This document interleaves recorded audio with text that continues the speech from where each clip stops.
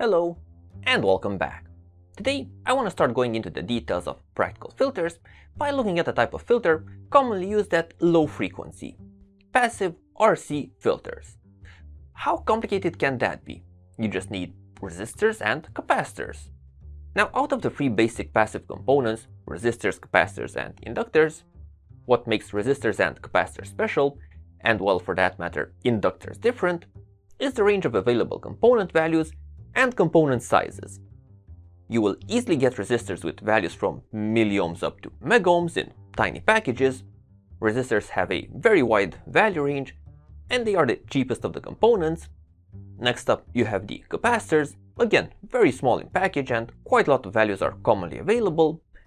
But inductors are different, since here size increases really fast, so you can build or buy a lot of the values, but they are not cheap or space efficient, especially at large values. So at very low frequency, when processing signals, the most common building blocks for filters are resistor-capacitor combinations. Now, any lumped element filter fundamentally is built on the properties of components to have frequency-dependent values, namely frequency-dependent impedance. This does not occur with resistors, but it is a basic property of capacitors and inductors. As frequency changes, the impedance of the used components will be different, so the response of the circuit will be different, and well, frequency dependent. With the resistor, the impedance stays constant, with the capacitor it decreases, and with inductors it increases. So to build a filter, you will need at least one frequency dependent component. For the basic circuits, RC, RL, and LC, based on the used component values, a resonance or corner frequency is defined, and this signifies the frequency at which the two elements have the same absolute impedance. So regardless of the exact configuration, at the frequency given by this formula, you either get a -3 attenuation, so power is halved with the basic RC and RL circuit, or you get a 0 or infinite attenuation with an LC filter. Today we will be focusing on RC filters, so this specific formula will come into play quite often. To exemplify the various circuits, as usual I will be using LT-Spice, and the specific simulation type is AC analysis, so to get the overall frequency behavior. So I will be simulating from 1 Hz up to 100 kHz. And we can start off by looking at the 4 basic filters that can be built with passive RC networks: high pass, low pass, band pass, and band stop filters. So simply using one resistor and one capacitor, we can either make a high pass or a low pass filter. Since the capacitor's impedance decreases with an increase in frequency, if we use it after the resistor, it will shunt the signal at high frequency, so you get a low pass effect, and if it's in line, the signal will only pass at high frequency, so you should get a high pass effect. If we run these two circuits, we can observe our -3 decibel point at 159 Hz, as predicted by our formula. So it's the same frequency for both the low pass and the high pass filter. But another thing that we can observe is that the transition, so from the pass band down to the stop band, is quite slow, so it takes decades of frequency. And the slope is not all that steep. So for these particular filters, it's -20 decibels of attenuation for each frequency decade. Now, we can improve on this by using higher order filters, so using multiple RC blocks. But this will only partly solve our problems. So if we just compare the response of the base high pass filter with our second order high pass filter, we can observe that the slope is indeed steeper, but the transition between the two regions is still quite slow. And this will be a common theme with RC filters. The Q factor, which is impacted by the reactance to resistance ratio in the system, will always be small, since there's always a lot of resistance present in the system. Now, moving on, we can combine the two basic blocks, so the high pass and the low pass, to create a band pass type of filter. So as long as the corner frequency of the high pass filter is smaller than that of the low pass filter, we can create this type of band pass circuit. And there are 3 main ways in which this can be done. You can have either the high pass or the low pass first, or you can just combine the components into 2 sets. The exact difference can be observed when we simulate.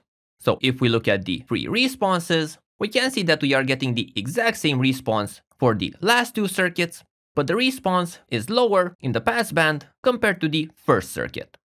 And the difference is coming from the exact order of the resistors. In the second and third circuit, the two resistors are forming a resistor divider that is halving the response. So we are getting a maximum response of -6 decibels.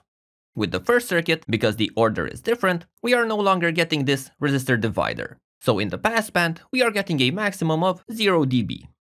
Finally, you can also build notch or bandstop filters. And here I found quite a few interesting implementations. So the first circuit to look at is the twin T notch filter, built with a set of resistors and capacitors, where the values have to respect a certain ratio, so the upper two resistors are equal, and the lower resistor is equal to half that of the upper resistor value, and the lower capacitors also need to be equal, and the upper capacitor needs to be equal to twice the lower capacitor value.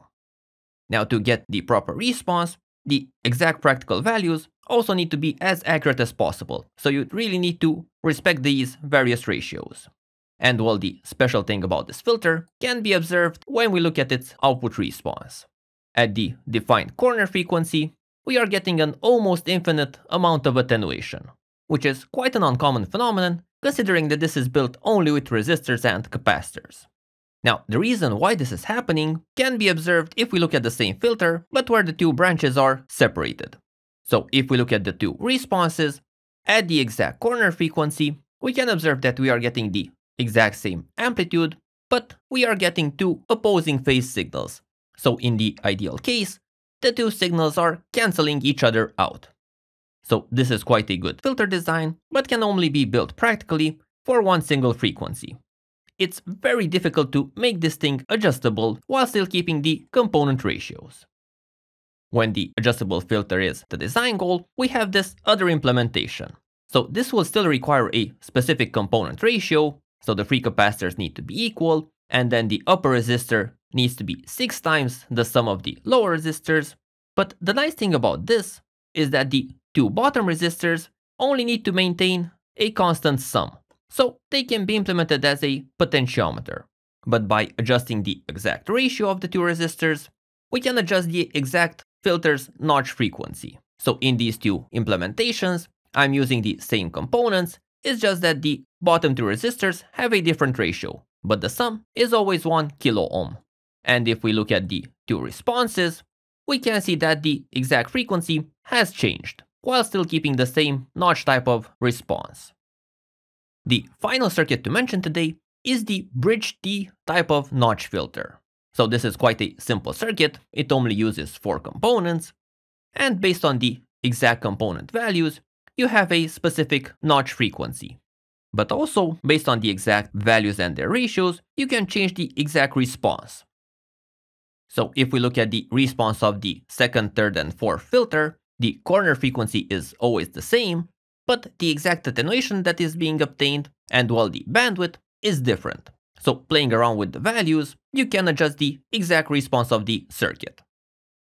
Now, all of the filters presented so far mostly let everything through, or had an ever-increasing level of attenuation with no limit in sight. But what about the case when you want to attenuate a range of frequencies, but only by a certain amount? Well, this brings us to limited attenuation filters. So if we take the case of the basic low-pass filter, the capacitor's impedance constantly decreases as frequency increases. At least with the theoretical capacitor, there is no limit. The higher the frequency, the higher the final attenuation will be.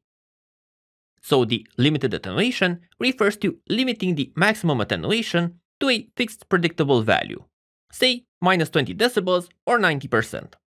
This is done by forcing the shunt impedance to have a minimum defined value by adding an extra resistor. At low frequency, the attenuation is 0, the shunt impedance is very high, but as frequency increases, the attenuation will also increase, but only to the value enforced by the extra resistor. Even if the capacitor has a 0 impedance, the total impedance will always be the sum of the capacitor and the resistor. Now, because the initial filter is no longer built just with a single resistor and capacitor, the total corner frequency of this thing will move, But anyway, based on the exact filter type, calculation formulas do exist. So for this particular case, these are the two corner frequency calculations, one for when the attenuation starts, and one for when it stops. So, just to highlight this effect, I prepared a few simulations, starting from our base low-pass filter. So if we add an extra resistor in series with the capacitor, we should be able to enforce a fixed lower attenuation limit.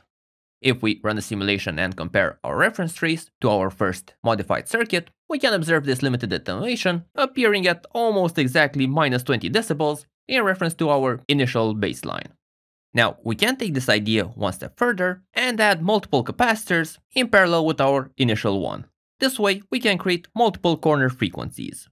So if we add this extra RC set, we are creating new corner frequencies above which attenuation will again increase. So by extending the simulation a bit, we can see the new corner frequency appearing and then the new stabilization plateau appearing. So this way, you can create complex response patterns according to your specific needs. Now, the other thing that you can do is also enforce a specific upper limit. So in case you always want some amount of attenuation, so not to have a 0 decibel reference limit, like with our first circuit, you can add a parallel resistor and limit the initial response. So here we can see our limited response with our third case circuit. And well, finally, we can combine both methods, both to limit the high response as well as the low response.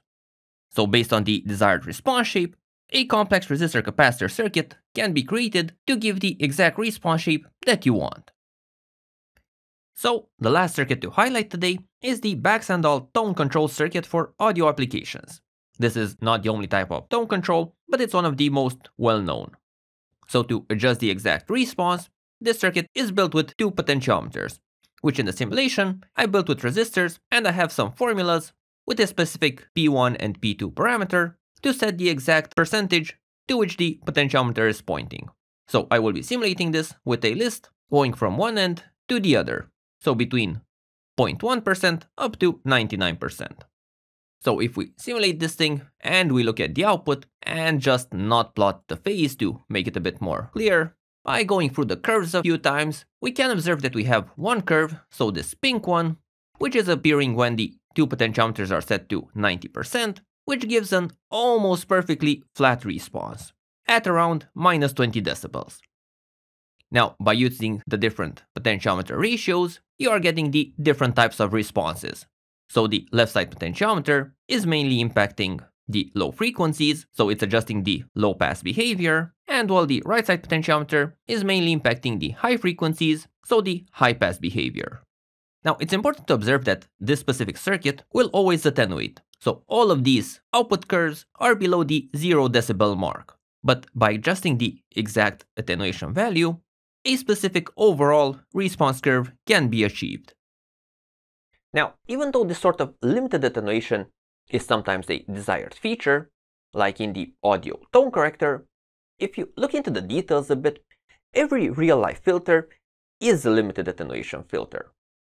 So one of the really nice features that Kemet, one of the major capacitor manufacturers, offers is this web-based tool, where you can observe the various parameters of their capacitors and how the parameters vary over a frequency range. For the purposes of today's discussion, one of the things that you can look at is the ESR, or equivalent series resistance, variation with frequency. So especially for very low value capacitors, this plot is being generated for a 1 nanofarad film capacitor. If you would be using this in, say, an audio filter, if we look at the 1 kHz point, we can observe that the ESR is in the 1.7 kilo ohm range, which is normally not really negligible. Now, this is perfectly normal. Every capacitor will have some amount of ESR, so there is nothing wrong with this specific capacitor or with the tool. The point is that this should be taken into consideration when creating a design. One of the reasons why your simulation might not match the real-life measurement will be that the components and their specific parasitics are not properly modeled. Something like a frequency-dependent ESR is not really easy to model, and not having it will usually affect your simulation results. The last thing to mention about all of the circuit configurations highlighted today is their interface to the rest of the circuit. All the simulations used zero impedance ideal signal sources and infinite impedance ideal loads. This made the mathematics nicely line up with the simulation results, but when you connect some real circuitry, the response will change. So normally RC filters are not used in isolation, but rather connected to some sort of active circuitry, turning them into active filters. But that is a topic for next time. For now, hope you enjoyed this video, and if so, there are more similar videos on my channel that you can check out.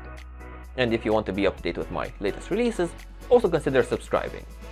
See you next time. Bye bye.